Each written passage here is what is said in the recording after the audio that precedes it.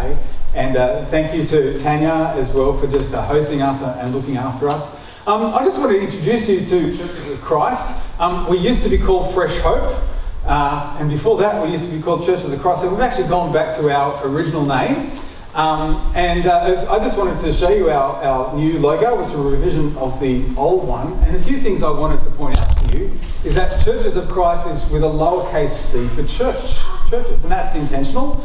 And for those people who love their grammar, will get very frustrated when we start a sentence with a lowercase c, because the capital C in Christ is much more important to us.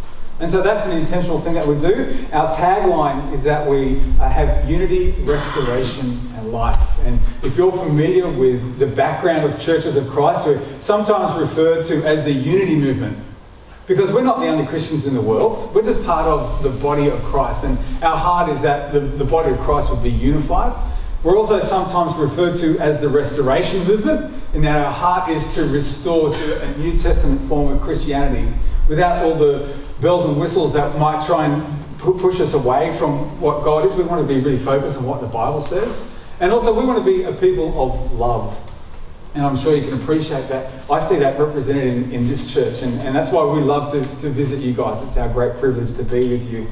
Have you ever been in a season of life where things just seem to be going really, really well? Like, just, you just can't put a wrong foot forward. Everything seems to be going great. But then, of course, inevitably, there will be a time in our lives, in each of us, where things just don't go well. Things turn out in a way that we didn't predict or we didn't foresee, and things just don't go to plan.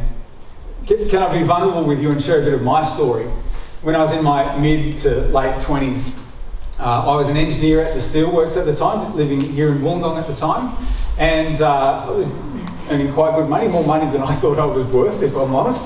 And I was very involved in my church, and I was leading a small group, and I was overseeing the worship team and coordinating Sunday services, developing leaders, pastorally caring for my team, looking after special services, and I was very prominent in my church, a very upfront role, and people knew who I was. I was single, earning good money, eligible bachelor, and all that sort of thing, and I thought things were just going great. I was really in my groove and enjoying what I was able to bring. My work was great, but my passion was for the church and for God and what He was doing. So much so that it wasn't uncommon that I'd be involved in some sort of church activity 6 or maybe even 7 days a week. It was just where I really wanted to be. But then one day everything changed. And it started with a conversation I had with one of my leaders at the church, and they said, "Ross, we feel that your time is up. You need to stop serving as the leader of the worship team." And I was utterly gobsmacked. Like, I was asked to step down. I thought I'd been doing a really great job, and they thought, "Yeah, you have, Ross, but your time is up. You need to hand over the reins to some other people to lead that." On top of that, not shortly after, there was a girl who I was really interested in, and I'd been pursuing her for quite some time, and she decided that she just wasn't interested. So she gave me a very unambiguous rejection. That door closed. And also around that time, I'd noticed that some of my friends who I'd been doing life with, that they were starting to drift from God, and they were going down an avenue of life that I didn't want to participate in. So I found myself being a little bit more separated from my mates that I had previous to that time. And so I felt that the rug of life had been pulled out from underneath me. And I was all embarrassed. Suddenly I felt really rejected. I felt unwanted and alone. And that was for me a sequence of events that just, life seemed to almost fall apart. I didn't know what to do. Maybe you've had something similar. Maybe you've had a moment in your life where, things just seem to be going great, and then something comes along and it's from left field. No, it's not from left field. It's from the field that's 3 fields past the left field, like really far out of town, like something that you could never have foreseen, and it just wipes you out, and you just don't know what to do. Maybe in your life there's been a sudden tragedy. Maybe you suddenly lost a loved one, or been in some accident, and things just aren't the same as they used to be. Maybe there's been a relationship breakdown in your world. You thought the relationship was going really well, and then all of a sudden it's not. Or maybe you've lost your job. Maybe suddenly you thought you were doing a great job, and once again, out of nowhere, it's suddenly over. Maybe there's been a sickness in your life or in your family, and it's just completely changed the course of what you were capable of doing before, and now things just aren't the same as before, and you don't know what to do. The title of my message this morning is this: what do you do when you don't know what to do? How do you respond to those unexpected curveballs of life? When maybe unexpected news comes your way or a series of events starts to transpire and there's nothing you can do about it. What's your first reaction? What do you do when you don't know what to do? Do you freeze? I think that's probably a pretty common reaction. There's a bit of shock for some of us, depending on what's happened in your world. And so we freeze, we don't know what to do, and we maybe wait for somebody else to speak into our lives or wait for something else to happen. What do you do? Well, the good news is that the Bible is full of stories that help us in our everyday lives. And today we're going to talk about a character from the Christmas story. Anybody want to guess who that might be? We've already read the passage this morning. Joseph, yeah, Joseph. What do we do when we don't know what to do? And so we're going to be reading from Matthew chapter 1, starting from verse 18. And I'm going to unpack it as we go this morning. And it starts like this. This is how Jesus, the Messiah, was born. His mother Mary was engaged to be married to Joseph. But before the marriage took place, while she was still a virgin, she became pregnant through the power of the Holy Spirit. So let's just stop here very quickly and talk about the difference in the marriage context that we understand today in Australia versus back then. Because in today's culture, we understand that generally speaking, a man will propose to a woman, she hopefully says yes, and they agree, and therefore they're engaged. And so they have this agreement that we intend to get married, and sometimes it can be broken, but that's not a difficulty, and that one party can just say, I don't want to proceed, and that's the end of the engagement.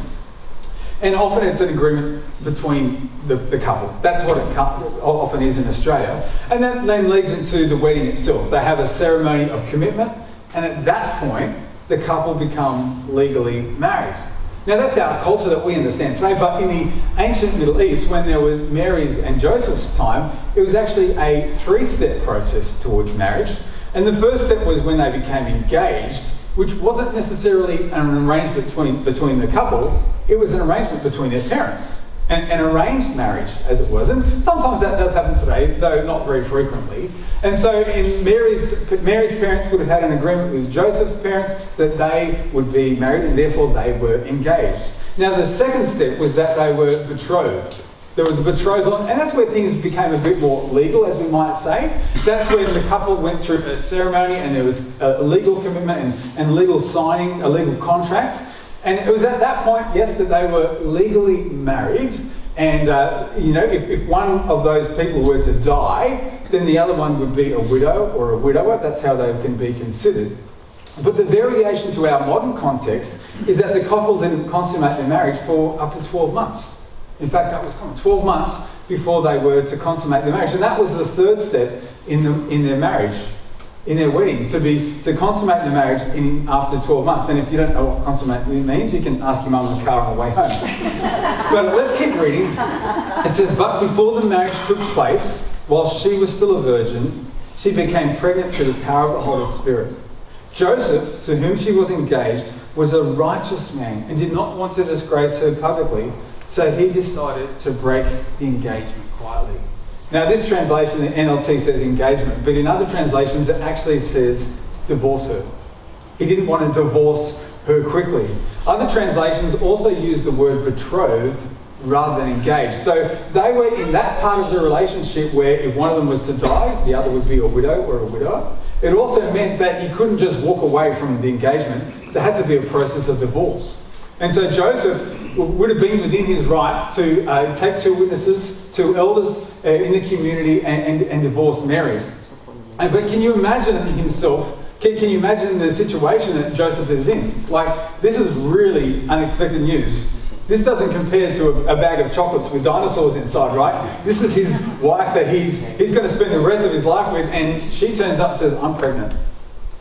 And he knows it's not him, right? He knows that it's not him. Now, we know that Mary would have undoubtedly broken the news to Joseph. We know that, and he knows that he's not the father. And so he's going to want to have some very honest conversations with her. He would have been so confused that beautiful, sweet Mary, this woman who he was falling in love with, and everybody thought so highly of, she turns up and says that she's pregnant, and she's trying to explain to him, oh, but I had this, we know this from Luke chapter 1, I had this angel come and visit me, and he told me that I get pregnant by the power of the Holy Spirit. And Joseph's like, yeah, really? Okay, that's pretty far-fetched. Yep, okay. And so he's in this really difficult position where this woman that he's intending to spend the rest of his life with is saying, I'm pregnant, but it's by the power of the Holy Spirit. And he's like, I'm not sure I can believe that. I'm not sure. So, see, he knows of Mary. He knows Mary. In Luke chapter 1, it also talks about how Mary was a woman that God chose. God found favour in her. She was clearly a quality person.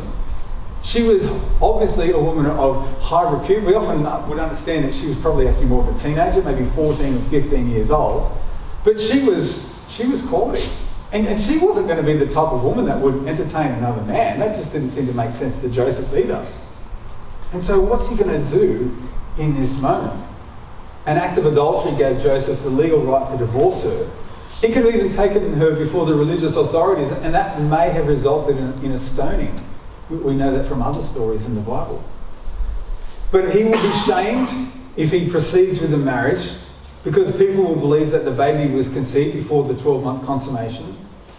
He will be shamed if he proceeds to divorce, because his betrothed wife has been unfaithful to him.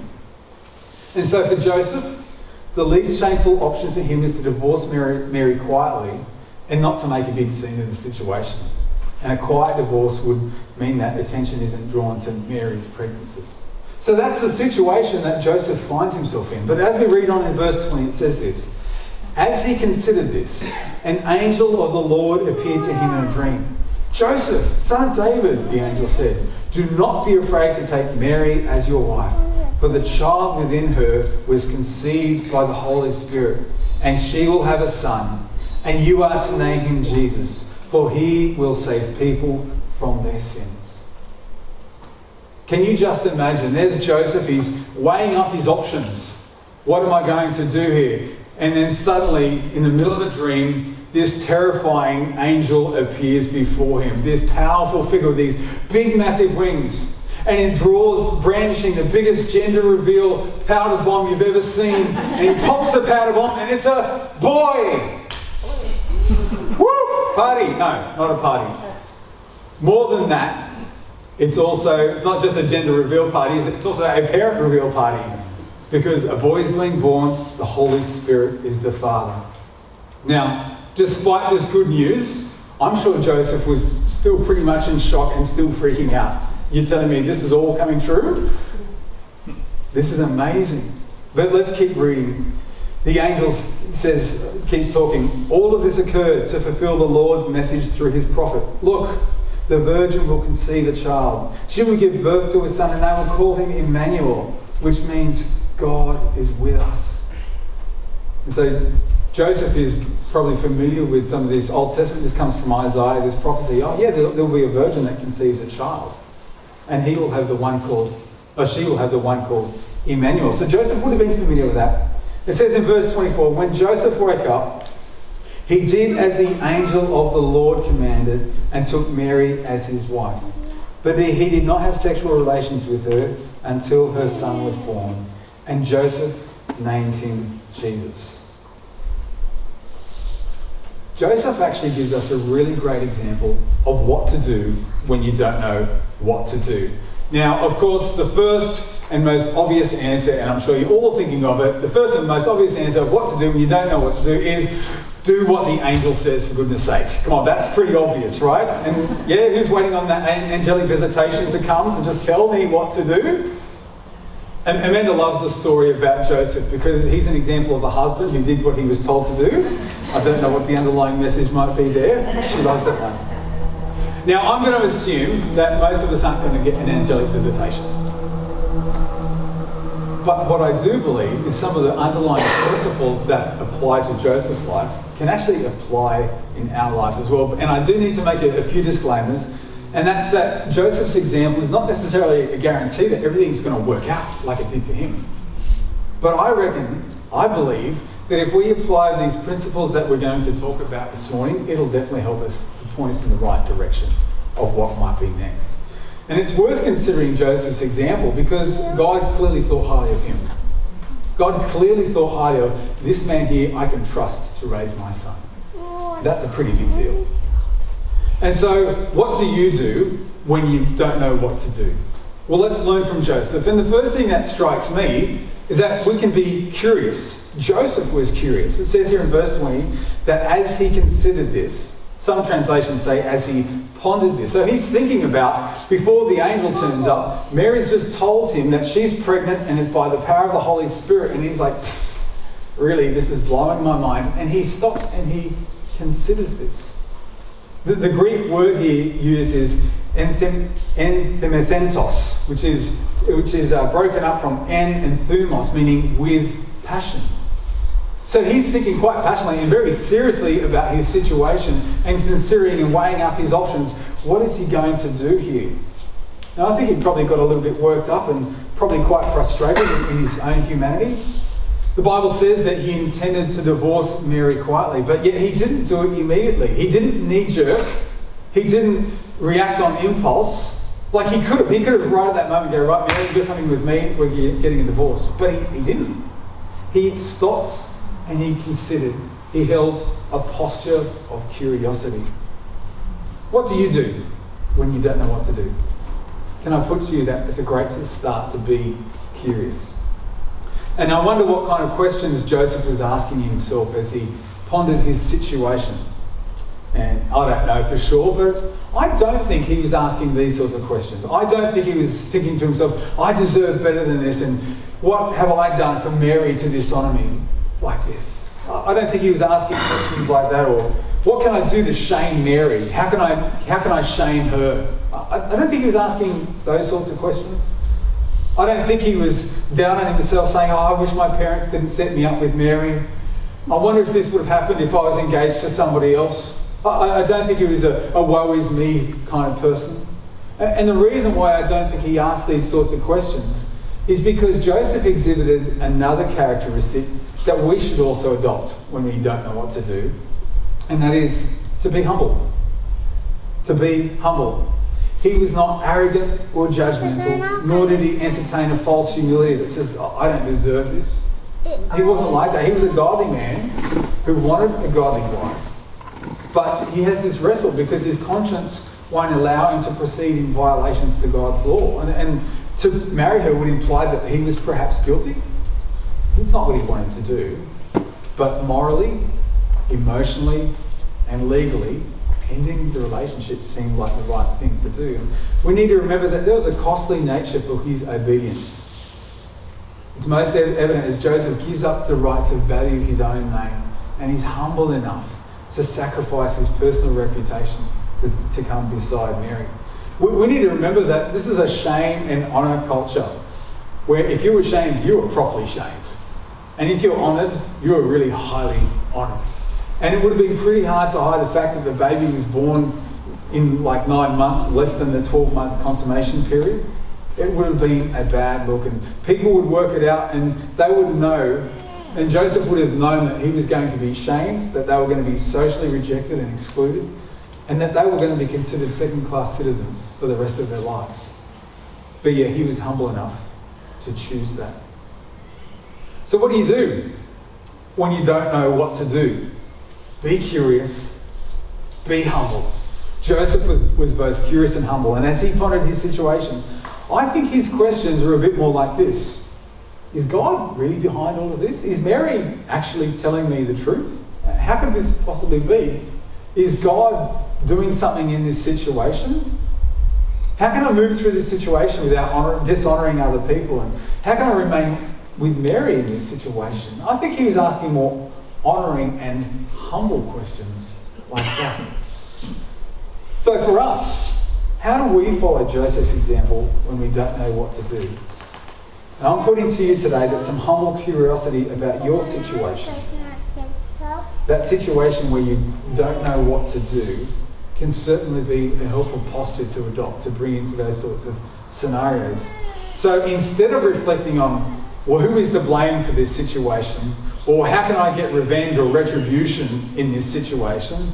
Or how did I find myself in this position in the first place? And the woe is me kind of attitude. Can I put to you that perhaps some humble curiosity might be more helpful? Questions like, where is God? Where is God in this situation? What is he saying? What is he trying to teach me when it all seems to have fallen apart, or something's happened in my world or in my family's world that just doesn't seem to add up? It just doesn't seem right or fair, to be honest. But what is God saying in this moment? Curiosity, or at least humble curiosity, keeps your options open to what God is doing. It prevents you from moving too quickly and getting ahead of his timing.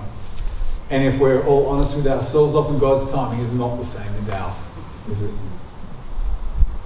If I can indulge you once more in my own story, where I felt embarrassed, where I felt abandoned, alone, rejected, unwanted, and I just wanted to escape.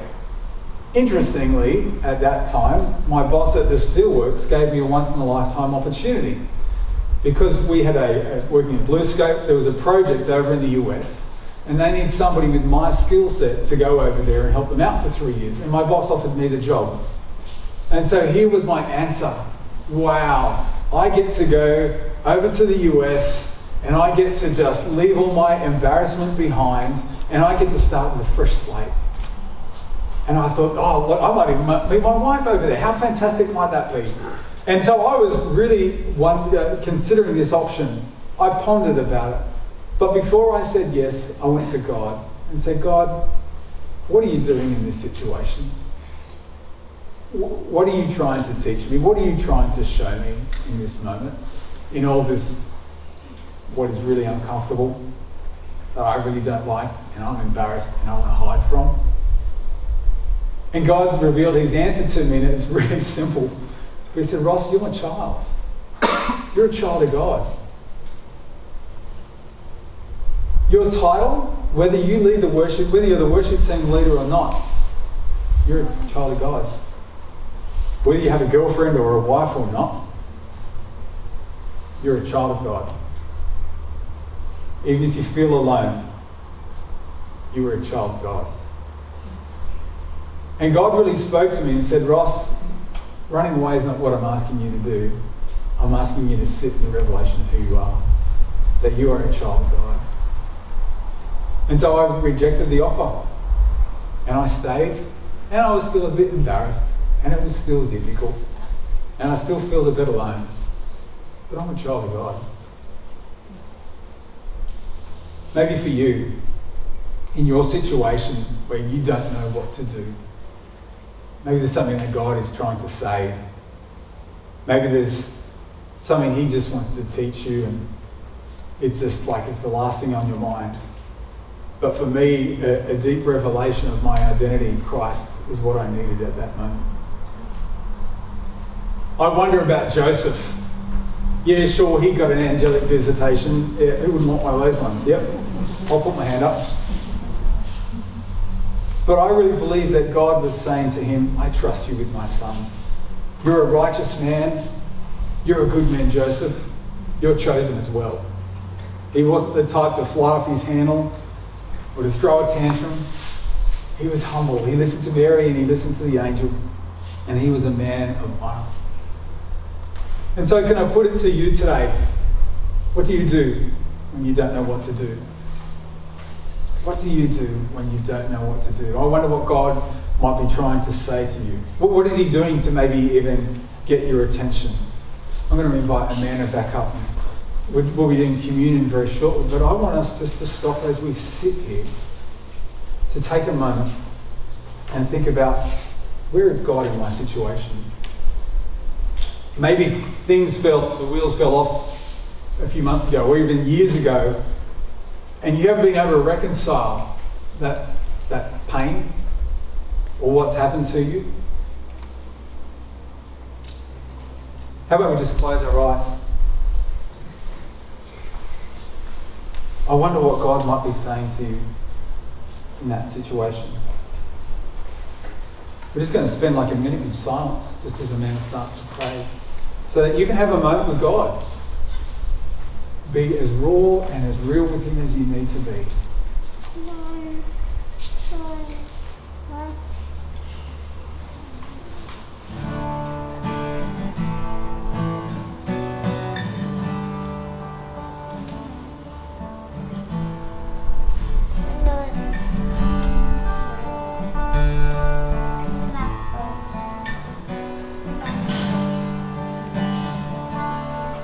Lord, we humble ourselves before you. That we could remove the clutter of our own minds and everything that goes around us. To take that moment to hear what you have to say, particularly in those moments where we don't know what to do.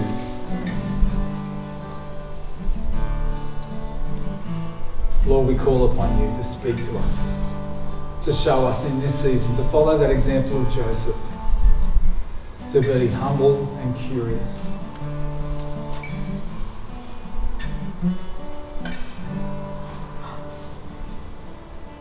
We thank you, Lord, that you are true to who you say you are. We thank you, Lord God, for sending your Son, Emmanuel, God with us. We thank you that Jesus came to live a life and have a death for us. In a moment, we're going to share communion. In Jesus' name, sorry. We're going to be sharing communion, and I'll invite you just to go to the communion table at the back and take the wafer of the bread that represents the body of Christ and the juice that represents his blood that was shed for us. But isn't it interesting that the task that the angel put to Joseph meant that Joseph was going to take the blame and the shame for a perceived sin that he didn't commit. Isn't it interesting that that is an echo of what Jesus also did? That Jesus took the shame for sins he didn't commit. And as we take this time in communion, Amanda's going to minister over us in song. Let's reflect upon the fact that Jesus came to take our shame. He didn't deserve to, but he did. And then we'll come back together and we'll drink the wine together and remember the power of the blood in our lives. So thank you, man.